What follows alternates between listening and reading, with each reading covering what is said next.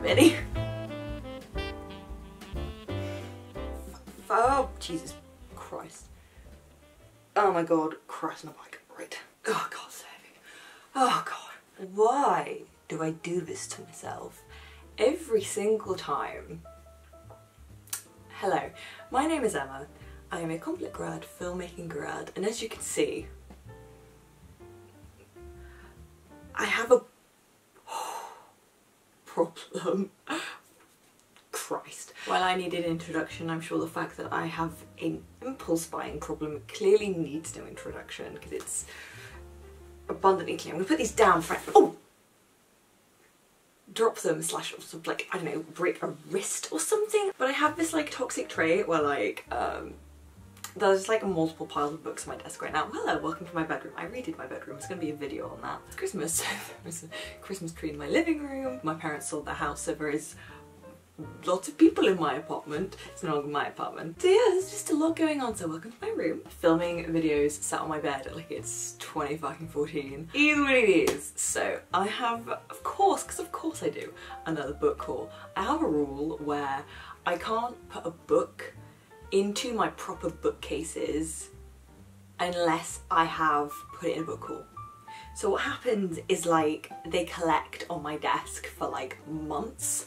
So I end up with videos like this. I bought these over several months, I promise. So here we go. Here's the books I bought recently. There is no rhyme, no reason, no pattern apart from Emma C, Emma 1, Emma Bye. Are you wondering why I have no money? This is, we know where my money is. We know. I haven't bought a coffee table book in a very long time. I don't usually buy them. I know some people are quite obsessed with them. We don't have a coffee table that we can put coffee table books on, so I'm not that interested in them. But oh my gosh, when I saw that this was being released, I was like, well, I need that. It used to be Sofia Coppola archive from her work from between 1999 and 2023. If you didn't know, Sofia Coppola is one of my favourite film directors. So this is everything from Marie Antoinette, Virgin Suicide, so Priscilla as well is in here, and like I'm very excited to see that. So I've kind of not been looking at all the pictures from Priscilla because I want to be surprised, but it even has Bling Ring, which I didn't like as much, Somewhere, which I really liked that movie. But nothing will ever top my love for Marie Antoinette. Like that movie is just such a vibe. Of course there's some translation. Imagine your first feature being Virgin Suicides. It's so good. Obviously imagine your dad being Francis Ford Coppola, but that's like totally beside the point, right? But this one was just like one of those where I'm like, well, obviously I need that. And also it matches. I bought this, well my mum bought this jumper for me yesterday, it's a Christmas present, and it's just like, hi Bobby, I'm a big fan. It's neon fucking pink. I can get away with wearing stuff like this, and the fact that I know that's my personality makes me so freaking happy. I'm like, I'm doing something right. Right? I was doing 1, 2, 3, 4, 5, 6, 7, 8, 9, 10, 11, 12, 13, 14, 15, 16. Why did I do that? Next up, Rhys? Why Sargasso? Why Sargasso C? I'm probably saying that completely wrong, but it is what it is. One of the works of genius of the 20th century. Born into oppressive colonial society, Creole heiress Antoinette Causeway meets a young Englishman who is drawn to her innocent sensuality and beauty. After their marriage, disrupting rumours begin to circulate, poisoning her husband against her. Caught between his demands and her own precarious sense of belonging, Antoinette is driven towards madness. Inspired by Charlotte Bronte's Jane Eyre, and is set in the lush, beguiling landscape of Jamaica in the 1830s. I bought this because I had heard of it and it sounded vaguely familiar. I don't know anything about this book, I don't know anything about this author. It just sounded like a vibe. Look, I buy books purely based off of that, right? Am I gonna like this? Is this good? We'll find out. Somewhere in the depths of my brain, my mind was like, you've heard of that, so I was like, okay, cool. I love that you guys come here sometimes thinking like you're gonna get intellectual discussion, and I'm just here like vibes. But also the fun thing about doing this, right, is that I can go, I don't know anything about this book. One of you will, and you always share, and that's like the really cool fun thing about this. I know nothing of this. tell me, what do you think? The other thing is I bought this in Brontë Books. If you've been to London, you live in London, what I love so dearly about Brontë Books is they organise their books by country and like by territory. If I'm feeling a certain like setting, I can find that by just going to the North America section or to the Central America section or to the Caribbean section or to like North Africa or like the Middle East. Like, that's what I find so fun. That chain of bookshops is one of my favourite reasons for going. Also, the one in Malmö High Street is obviously stunning. It's like kind of my favourite thing is like, where in the world can I go today? And so with this one, I'd be going to Jamaica in the 1830s. I've never been to Jamaica in the 1830s. Have you? No? Let's go! And that's why you should read books. End of video, end of discussion. Right. Lucky dip. Enchi. Masks. An esoteric masterpiece. This is why I always forget what esoteric means. I have literally been told about 25 times. It's just one of these words my brain can't retain for whatever reason. Yusuko is young, charming, sparkling, with intelligence and beauty, and a widow. Ibuki is in love with her, and so too is his friend Mikame. But that is not the difficulty. What troubles Ibuki is the curious bond that has grown between Yusuko and her mother-in-law, Miko, a handsome, cultivated, yet jealous woman in her 50s, who is manipulating the relationship between Yusuko and the two men who love her. Oh my god. This is very short. This is like 100 pages. I'm still racking books up to do a video of, you know, classics under 100 pages, or like around 100 pages, which I think would be very fun. But yeah, this is Japanese. Ooh! It's written by a woman. I didn't know this was written by a woman. That's interesting. I have not yet read anything Japanese that has been written by women, which I find especially interesting because Japan is so well known for its gender priority.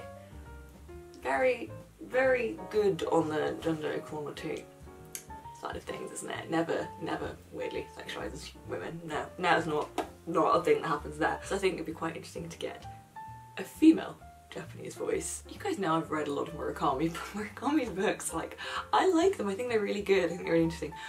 So sexist. Like they are. And the portrayals of women are.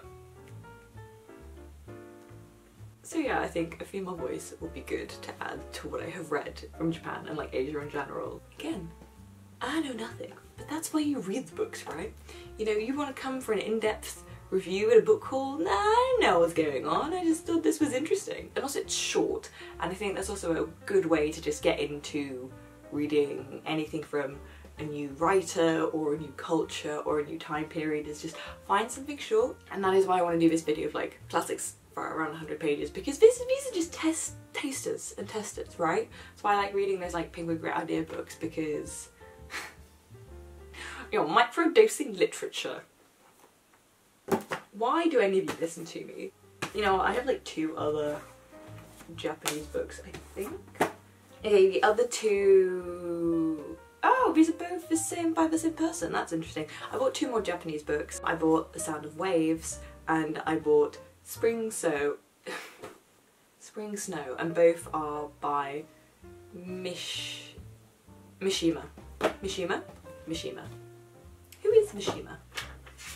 Yukio Mishima was born into a samurai family and imbued with the code of complete control over mind and body and loyalty to the emperor, the same code that produced the austerity and self-sacrifice of Zen. He wrote countless stories and 33 plays, in some of which he acted. Several films have been made from his novels, including The Sound of... Oh my god! In 1970, the day he completed The Decay of the Angel, the last novel of the cycle, Mishima committed seppuku, ritual suicide, at the age of 45? What the fuck? That's in like in the 1970s, oh my god. What? I think this Spring Snow is his most famous book, right? I've seen it a couple times on, not even Book Talk, on fucking Instagram book reels. Look, don't judge me. Right, this is Spring Snow. The first novel in the Sea of Fertility tetralogy.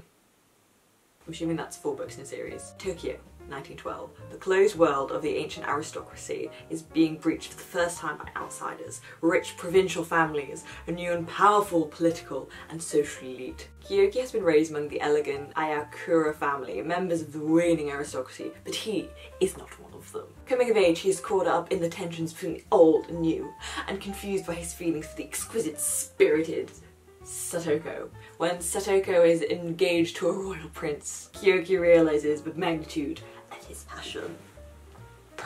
This is from like the 1968. I thought this was way older. I was assuming this was the 19th century, even though it's set in the 20th century. Well done, dumb ass. This very much is my vibe, right? The whole like, oh no, the aristocracy, the ruling class, blah, blah, blah, blah. I've read so much of it from British, French, European points of view, but I think it's very interesting, you know, when you go further afield. Like same themes, but then, you know, different setting, like different people and like peoples, and it's just like that's my like really intelligent like review of it. Yeah, man, I just love reading stuff from different places. I think it's just like it's an adventure. Do you not want to go on an adventure? Hello, I'm filming a video. Can I help you? I bought a lot of books. No, don't send it to mummy. I'm being shamed. So basically. No, I'm filming. Please leave. Please leave. Please leave. Goodbye. Please leave. Bye. Yeah, filming videos has been really easy recently. So I've had so many.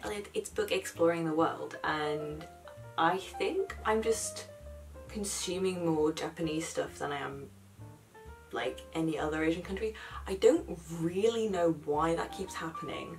This, I think, will be very interesting. Looking forward to that. Sounds very up my street. The next one is The Sound of Waves. Set in a remote fishing village in Japan, The Sound of Waves is a timeless story of first love. It tells of Shinji, a young fisherman, and Hatsu, the beautiful daughter of the wealthiest man of the village. Shinji is entranced at the sight of Hatsu in the twilight on the beach, and they fall in love. When the village's gossip threatens to divide them, Shinji must risk his life to prove his worth. I think it just sounds fun. All these places that you have never been, you'll never go, you can read about them. Okay, let's hear a couple of the modern things that I brought. Look, I listened to Book Talk. I listened to Book Talks re-uploaded onto Instagram Reels. So, you want to talk about Zillennials? I bought Bunny by Mona Awad. Awad? I thought it sounded really good, and now I've like seen other people be like, it's shit. So I will see. If you want, I'll give you a review on this. When people try and do dark academia, when people try and write their own secret history, it's just like, I think the one that I do want to read is Babel, or like Tower of Babel. That actually piques my interest, and I think people have said that it's actually good. Hopefully not the same people who told me If We Were Villains was good, because that fucking book sucks, by the way. If We Were Villains sucks. That book sucks. It sucks so bad. Secret History is absolutely excellent. So let's see where this falls. Samantha Heather Mackey is an outsider in her small, highly selective MAF program at Warren University. In fact, she is utterly repelled by the rest of her fiction writing cohort, a clique of unbearably twee rich girls who call each other Bunny. But then the bunnies issue her with an invitation, and Samantha finds herself inexplicably drawn to their front door. Across the threshold, and down the rabbit hole. Blending sharp satire with fairy tale horror, Bunny is a spellbinding trip of a novel from one of fiction's most original voices.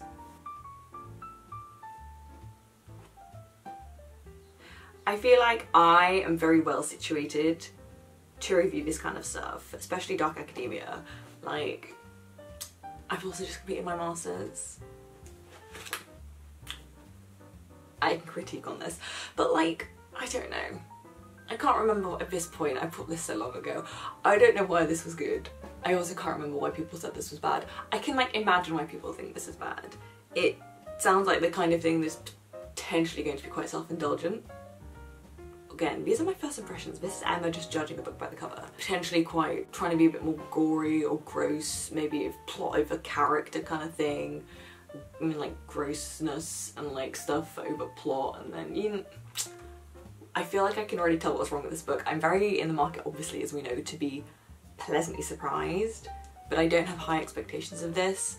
I believe I will probably like trash read this in like a couple days because it sucks, so we'll see. But like a couple pages I flicked to and read, I like after I bought it, I kind of was reading them like people do this thing where they write and they just like, you understand, right? Adding more adjectives to your writing does not make it better. Like this is like this, like people understand this, right? Just because you put in loads of adjectives does not make your writing better. It does not elevate your style, does nothing of the fucking sort. I just, for God's sake. Some people have no idea how to write a fucking book because they've clearly never read a good book in their entire lives. Again, why read the classics? So, another book that I got influenced by. This is A Certain Kind of Hunger by Chelsea Summers. I wanted the other cover. Oh my god, I wanted the other cover. I wanted the other goddamn cover. So irritating. As far as I'm aware, this is food critics who eats her boyfriends. Sorry, a food critic who eats her lovers. From her idyllic farm-to-table childhood to the heights of her career as a food critic, Dorothy Daniels has never been shy about indulging her exquisite tastes, even when it led to her plunging an ice pick into her lover's neck. I think this is what got me about this. That and people saying like, this is female rage. I think that's the other thing that people said about Bunny was, again, that this is female rage. And you know what? I will be the judge of that because I like being judgmental and I have a lot of rage, so there's that. There is something inside Dorothy that she's finally ready to confess, but beware, her story just might make you wonder how your lover would taste sautéed with shallots and mushrooms and deglazed with little red wine. Joke's on you, I don't like mushrooms, so stick him in a bolognese and maybe we'll talk. A love letter to rich food and rich men, and gorging on both with abandon. I feel like this will pretty be better than Bunny, but in a way they will feel like they're trying to be my year of rest and relaxation. But what I do really enjoy, right, is that both are dark. These are both meant to be pretty fucking dark, and I'm here for that. Okay, yes, I love the girls who are going and writing the rom-coms and who are writing the little like love stories and that kind of fiction. Like, you go write your cute little stuff, like you do you, babe. I want female rage. I want murder. I want dark. I want to punish the men who have done us wrong because they deserve it. Violently, painfully. Because I love individual men, but good God, do I hate boys. And hopefully this satisfies that. And now going from like modern women doing dark shit and me supporting women's wrongs as much as I support women's rights, we go to the OGs. Finally, you would never believe it, I finally bought Charlotte Bronte's Jane Eyre and I finally bought Emily Bronte's Wuthering Heights. I know! I've never read these and I didn't own them until 2 weeks ago. Look, at school, the idea of reading these was heavily imposed. The idea of like, during university, but like, you haven't read Wuthering Heights? You haven't read Jane Eyre? Like, everyone has done those. I did complete. That's all I wanted to do in life, was read other stuff. Because I knew at some point in life I would get round to reading these. I also think that for me as a person, reading these as a teenager was never going to be it. Like, was never going to be it. I think I just needed to be more grown up, more mature, and to have moved away from the Yorkshire Moors, to want to go back and read about the Yorkshire Moors while I'm not sat there looking at them. For those of you who don't know, I grew up in North Yorkshire. My parents just sold our childhood home there, so now all of us being in London, I feel like to let my brain roam that expanse through fiction, I think is quite exciting. I'm looking forward to it, and I think I just needed to be older. With my degree, I was shown lots of stuff I wouldn't have otherwise found, which is why I now have the mindset and confidence of just walking into, especially Daunt bookshops, and then being like, not sponsored by them, but like, call me, and going to any part of the world and be like, ooh, ooh, ooh. So then to return to Britain, to the moors, the Yorkshire moors, to the Brontë sisters. I'm excited. And oh my god, I need to bitch. Fuck me, do I need to bitch. These new fucking Penguin Classic covers. Does anybody else despise them? They're so awful. They're so awful. Somebody please, you know what I mean, right? They're fucking awful. I cannot and I refuse to buy any of those covers. They're horrible. I went out of my way to, I found these on a really good secondhand bookshop that I like is Eyre Books. Again, not spawned, not affiliated, none of that stuff. I just think it's brilliant, which meant that I bought both of these secondhand, environmental girly, but then also I don't need to get the new fucking covers, I can get the old covers, and I bought these both for about £3 each. And I don't mind buying used copies because I desecrate my books anyway. It's gonna look like this after I've read it for 20 minutes anyway, it doesn't matter, like, I may as well get it like for cheap. Gosh, who do I start with? Let's start with Jane Eyre. Having endured humiliation and loneliness in the home of the heartless Aunt Reed and the harsh regime of Lowood, a charity boarding school, the orphan Jane Eyre survives her childhood unbroken in spirit and integrity. When she takes up a post as a governess at Thornfield Hall, she also finds love with her employer, the dark and sardonic Mr. Rochester.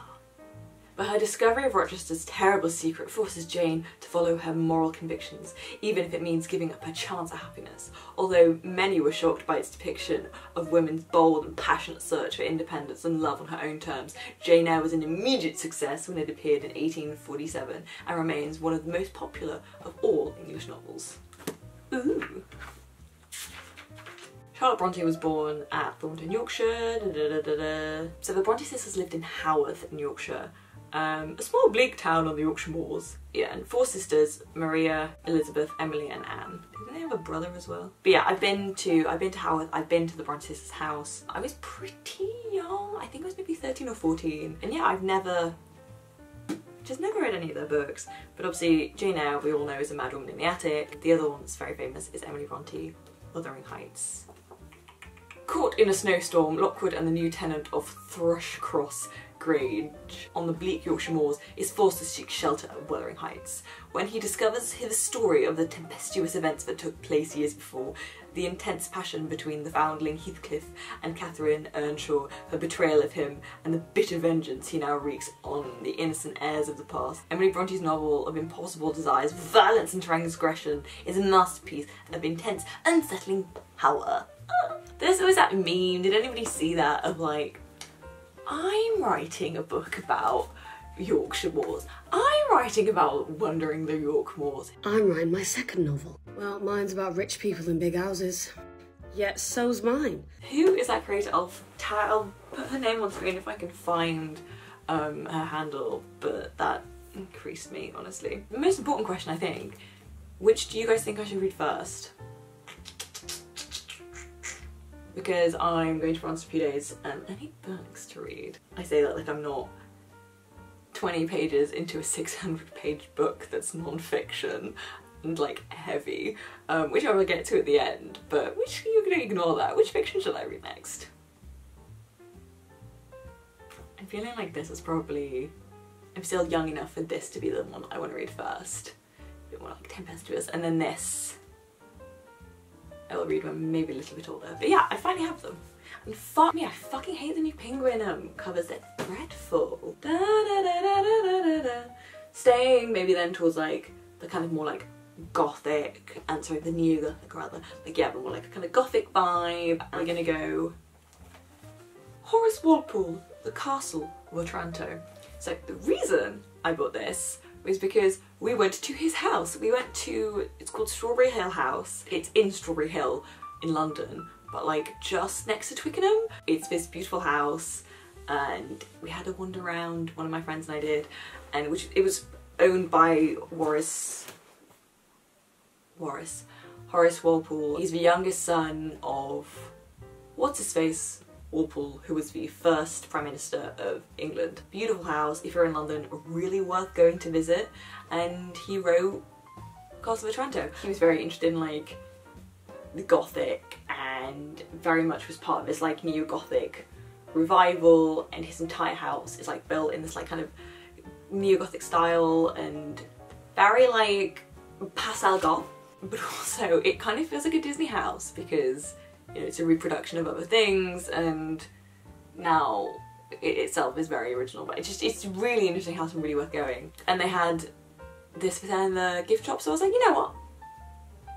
When in Rome. The Castle of Otranto, 1764, is the first supernatural English novel and one of the most influential works of Gothic fiction. It inaugurated a literary genre that will be forever associated with the effects that Walpole pioneered. Professing to be a translation of a mysterious Italian tale from the darkest Middle Ages, the novel tells of Manfred, Prince of Otranto, whose fear of an ancient prophecy sets him on the course of destruction. After the grotesque death of his only son Conrad on his wedding day, Manfred determined to marry the bride-to-be. The Virgin Isabella flees through a castle riddled with secret passages, chilling coincidences, ghostly visitations, arcane revelations, and violent combat combined in a heady mix that terrified the novel's first readers.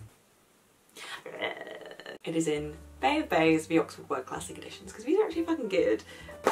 I read for the first time Mary Shelley's Frankenstein recently, and thoroughly enjoyed it, so I feel like I will also thoroughly enjoy Castle of Otranto. I've come so far round on like the Gothic and the Romantics, and I find it really fun now because I've read so much like 18th century Enlightenment stuff and like about like, you know, very stoic and very rational and like reason and the pursuit of knowledge and that kind of stuff.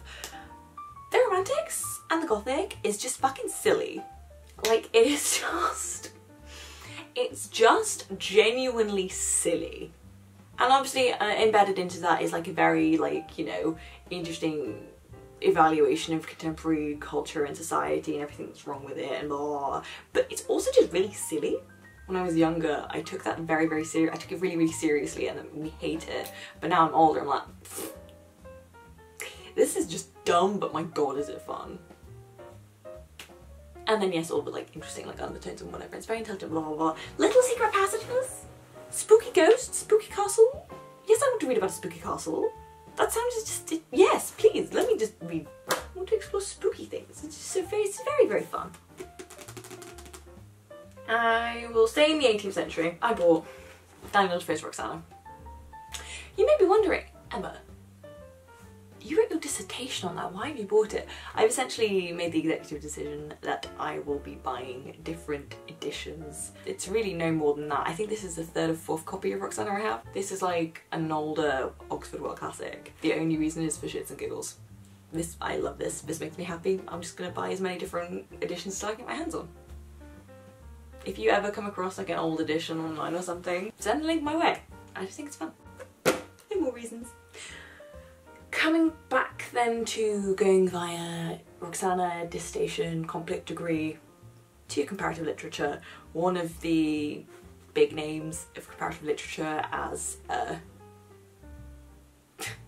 genre, it's not what I meant, as like a field and department of studies. One of the big names is David Damrosch.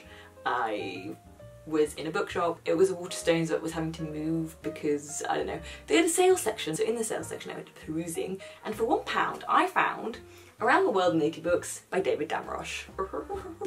David Damrosch is a professor of comparative literature at Harvard University and director of Harvard's Institute for World Literature. He is the author or editor of 25 books, including What is World Literature? And he is elected in more than 50 countries around the world. What are the many worlds of world literature today?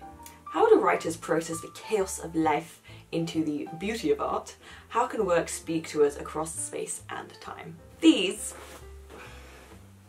are the questions that I like to blab about on this channel. These are questions that we answer frequently. Well, attempt to answer. That's why you read lots of different things from lots of different places. It's this kind of thing, right? But the main reason that I wanted to like buy this one is, first of all, knowing who David Damrosch is, but this is essentially just a book of literary criticism, like split up through different countries, different continents. And in other words, it's a reading list. It's a reading list and essentially, I guess, a tour guide, a tour book around different literature for different places. And I think that's fun, obviously from like a Western, like a white perspective. It starts in London with Virginia Woolf, Mrs. Dalloway, Charles Dickens' Great Expectations, Conan Doyle, Sherlock Holmes, P.G. Wodehouse, something fresh. And then it goes into like Proust, Barnes, Duras, Courtraz, Paris. And then we've got Krakow, Auschwitz. This, by the way, was what inspired me and reminded me to buy Primo Levi, The Periodic Table, because he has a chapter on that, on Kafka. Each chapter is like Venice, Florence, Invisible Cities, which I've read. Oh, I've actually read all of his books, that's fun.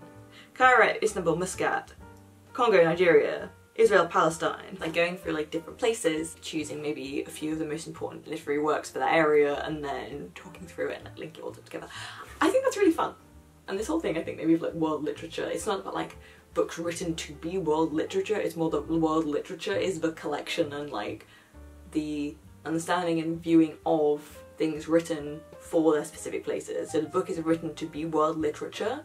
World literature is just your reading list, shall we say, that maybe reflects the best said cultures and said like themes and all that kind of stuff.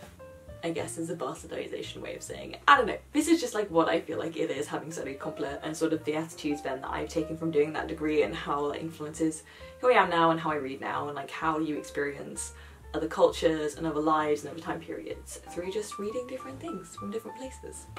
Keep open minds. Open minds are good. And the most important thing, as always, empathy and understanding. Really, this is just more my tour guide. I don't think I will ever sit down and read this in one go. I will definitely, like, if I've read something in here, I'll give you the chapter on that. It's just literary criticism. Next up then, let's go to, where are we going? We're going to Poland? We are going to Poland. This is Drive Your Plow Over the Bones of the Dead by Olga Tokarczuk. Tokarczuk? Someone tell me? My brother bought her really big book for my mum for Christmas like 3 years ago, and then my mum has read other stuff by her and she was like, read this, and I was like, yes mummy, so I've bought this. I really like these editions. What are these? These are the Fitzcarraldo editions. I am a big fan of these. This just, it just gives book and nothing else. I'm sorry, that's what I've been on the internet for too long. Oh yeah, she won the Nobel Prize in Literature. Minor detail. Minor detail. In a remote Polish village, Janina Bezedzico, an eccentric woman in her 60s, recounts the events surrounding the disappearance of her 2 dogs. She is reclusive, preferring the company of animals to people. She's unconventional, believing in the stars, and she is fond of the poetry of William Blake, from whose work the title of his book is taken. When members of a local hunting club are found murdered, Bezedzico becomes involved in the investigation. By no means a conventional crime story, this existential thriller by the Nobel Prize in Literature laureate offers thought-provoking ideas on our perceptions of madness, injustice against marginalised people, animal rights, the hypocrisy of traditional religion, belief in pedestrianisation, and the cause of a genuine political uproar in Poland. I don't know what this is about, but mum told me to read it, and I listen to my mother when she says these sorts of things. I kind of was like, it's dark now, and I want to read dark things. I want to read dark things where I feel like outside it is dark and windy and probably stormy, and inside I have a little candle and a fire, and I sit and read warm and maybe some soup. I feel like that's, and then read, you know, you have the soup and then you read the things, and the things are like spooky, and then maybe bone chilling and harrowing down to your very soul, and ghosty and spooky. So really, that's kind of a little bit of why I bought Jane Eyre and Wuthering Heights now as well. Was like, I want spook. I want a little bit of spook. Give me a little bit of spook. I think spook would be fun. Oh my gosh, 4 left. I'm still not done. I'm still not bloody done. Let's go with this big boy. It's so heavy. Oh, God, it's so heavy. Why is it so big? I bought Alexandre Dumas, The Count of Monte Cristo. If you're thinking, that's such a boy book, that's such like a classic, I'm a boy and this is my favourite book, you'd be correct. This is my boyfriend's favourite book, which is why I bought it. This is an act of love, okay? Because otherwise, you know, me reading like a book that's how many pages? Over 1,000 pages. I'm dyslexic. We know that this will take me fucking years to read. So this is an act of love. I've had no particular inclination to pick it up on my own, other than this idea that it should belong in my library and there's a gap in my library. That's like the only real motivation I have to read it, apart from now a boy being like, that's my favourite book, you should read it, then we can talk about it together, and I'm a sucker for that. It's fine, I bought him some of my favourite books, like the joy of handing this boy Crime and Punishment. Yes, yes, like, yes. That is what I want in life. I also saw this post that was like, you should read Dostoevsky when you're young and you should read Tolstoy when you're old and wise, and like that has like remained with me because that just makes sense. To anybody who's also read both, that makes sense, right? So yes, I gifted him Crime and Punishment, and then I bought myself a Count of Monte Cristo. What the fuck even happens in this book? I'm assuming it's adventure. Adventure? Thriller? Give me a blurb, please. I've been told that the chapters are very short, so I won't struggle too much. I was like, thanks babe. Thank you for accommodating my learning disability. And somehow I'm on Goodreads again. Oh, you can follow me on Goodreads. I'm Angeline. Thrown into prison for a crime he has not committed, Edmond Dante is confined to the grim fortress of If. There he learns of a great hoard of treasures hidden on the Isle of Monte Cristo, and he becomes determined not only to escape, but also to unearth the treasure and use it to plot the destruction of the three men responsible for his incarceration. Dumas' epic tale of suffering and retribution, inspired by a real-life case of wrongful imprisonment, was a huge popular success when it was first serialised in the 1840s. Adventure story, prison, fortress, treasure. I'm sure this will be entertaining. I have no idea when I plan on reading this or if I will ever finish it, but again, this is an act of love, so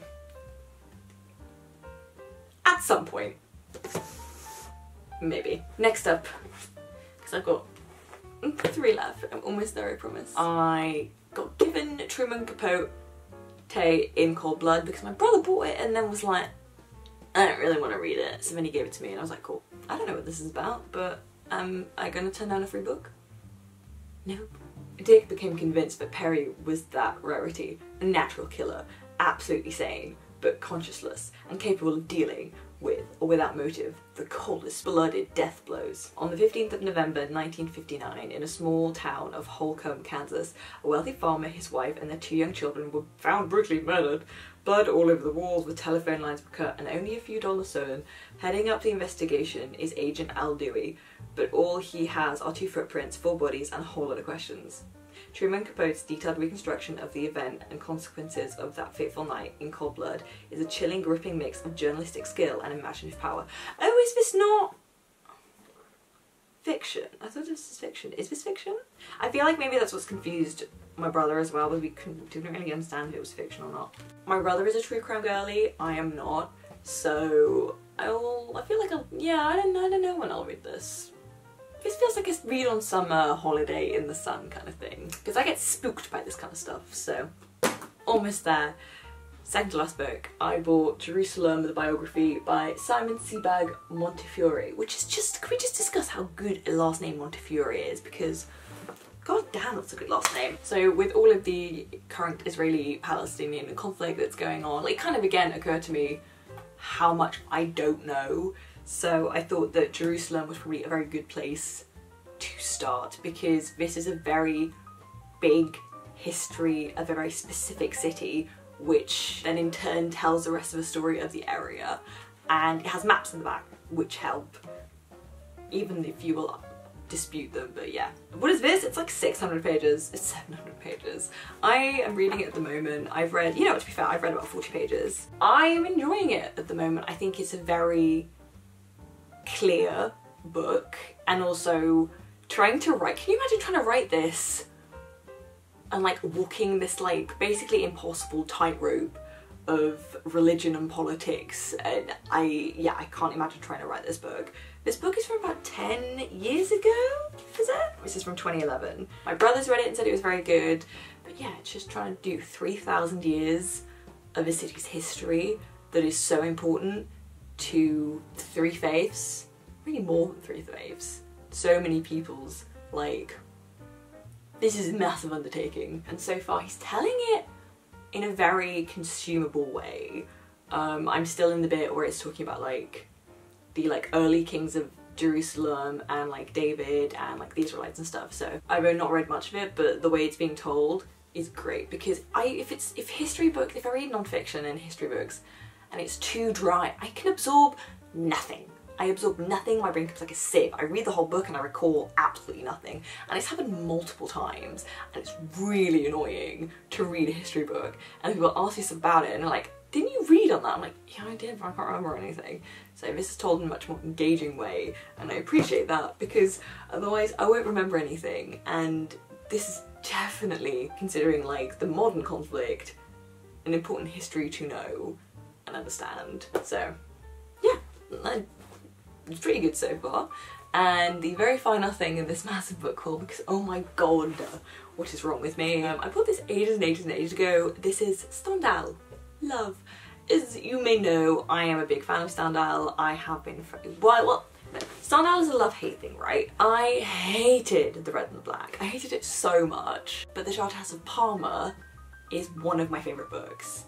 So I saw this secondhand for like £3, and I was like, don't mind if I do. In 1880, when he was in his mid-30s, Stendhal met and fell passionately in love with the beautiful Mathilde Damrosch. She, however, was quick to make it clear that she did not return his affections, and his despair turned to a written word to exercise an exorcism his love and explain his feelings. The result was an intensely personal dissection of the process of falling and being in love, a unique blend of poetry, anecdote, philosophy, psychology, and social observation, bringing together the conflicting sides of his nature, the deeply emotional and cruelly analytical. Stendhal created a work that is both acutely personal and universally applicable.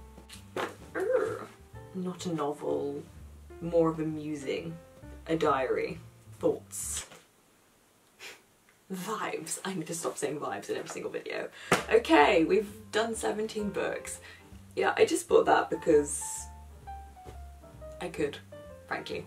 I love buying secondhand books. It makes it so much easier to buy, so I'm just like, yep, mine now. But yes, there we go. That is a massive pile of books, and you know what's worse, there's still a huge pile of books here. But that's more like themed, so hopefully I'll film that fairly soon. But yes. That is all of the books I've bought over the last few months. I knew that I had to just make this video, get it off my desk, get it off my chest. Let me know if you have read any of these. Let me know what you think needs to go straight to the top of my TBR, what you think needs to go in the bin. I'm always all ears, and your comments do nothing but give me constant levels of joy. So please, right away, I read everything. I see everything. But that is like, you know, arguably and always the biggest perk of doing this. There we have it. I now need to find space for these fucking books on my bookshelves, and look, I moved rooms, got way more shelves, and I still don't have any space. So, such is the plight of the book reader. It's really hard to like read lots of books because there's no space for them anywhere. Thank you very, very much for watching. Have a very merry Christmas or whatever holiday you celebrate this season. Like, subscribe and all that jazz, and I will see you guys hopefully very, very soon. Goodbye.